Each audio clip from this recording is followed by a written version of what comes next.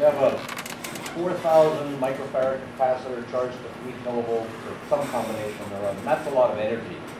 Are you able to express that amount of energy in equivalent pounds of TNT or some other energy?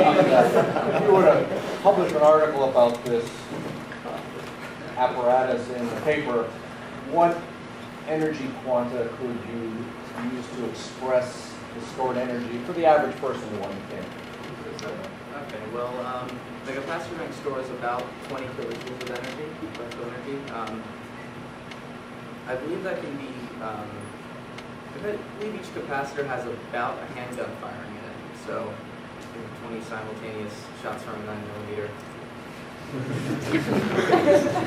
Second question is the pneumatic pre-injection.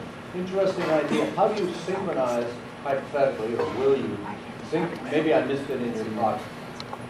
You've got this pneumatically driven projectile, and you've got to turn on the current in the rails just at the right time. How do you synchronize them? Well, you don't really need to, since the projectile is conducting and it completes the circuit, which allows the current to flow through it. So the rails are already armed once you turn that arming So the rails are on all the time. Once the thing is armed, it just waits for the projectile. Yeah, after you the projectile charge it, automatically then you completes flip the the circuit. arming switch, they're energized, the projectile completes the circuit. And last question. According to your calculations and projections, after the projectile leaves the system and open circuits the current path, do you have any idea how much energy will be left in the capacitors based on the transit time through the rails and the waveform you predict for the discharge? Do you have any idea how much of the energy you're actually going to put into the projectile versus how much will be left in the system? So, okay, that's a very good question. Because these, the type of capacitors that these are aluminum electrolytic, there are better capacitors for this, pulse capacitors specifically, but pulse capacitors are insanely expensive. We would expect a much lower efficiency with these because the way we would set it up with timing, the way we would time the circuit so that the voltage does not actually reverse the projectiles out of the accelerator before on the RLC curve, before it hit the capacitor bank voltage hits its first zero.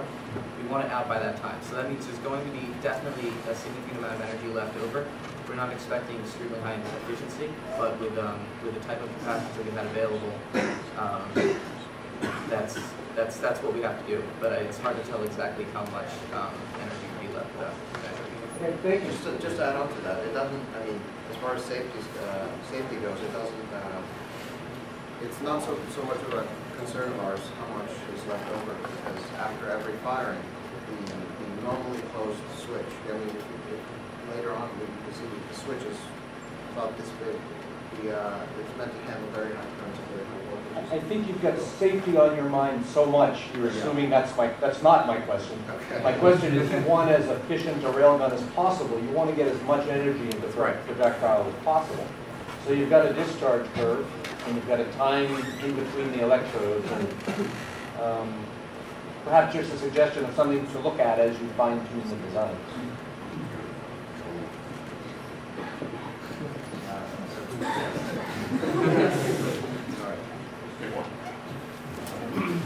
How much of the design was your own and how much was taken from external sources? It's a good question. So relevance have been researched a lot by hobbyists and by universities, government, everyone. We did quite a bit of research and pulled up a lot of academic papers on railguns, ways to improve railguns, different designs, different designs to combat the rail repulsion. So a lot of it is our own design. I'd say.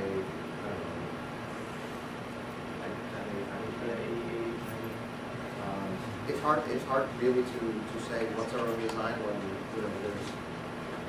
there's only a certain number of ways to connect that to hook up a capacitor back. So but yeah, I'd say a good 85 to 90% of it is original design. You have these bleeder resistors across these capacitors in series. What would happen if one of the bleeder resistors was an open circuit, like it blew out or it wasn't a good connection?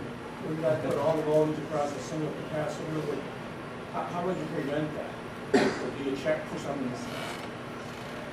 Well, I guess I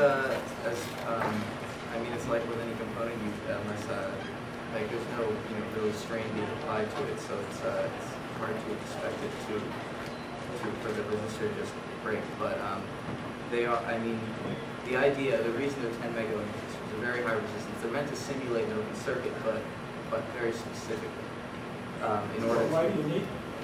You put them there to make the charge equal, distributed, right? Right. So if you think about Ricardo, going across a bunch of capacitors in series, the voltage technically doesn't have to be the same across all of them in order for that law to be satisfied. So if you have a point, if you have a set resistance across each one, then just like in any circuit where you pass voltage through a bunch of resistors in series, if all the resistors are of equal value, then the voltage drop across each one would be exactly the same. And it's just insurance.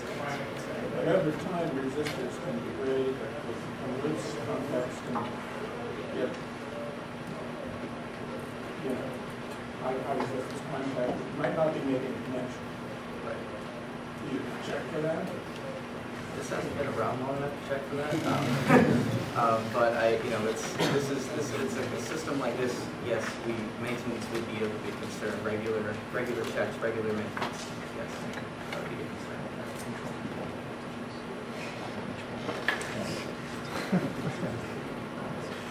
Actually,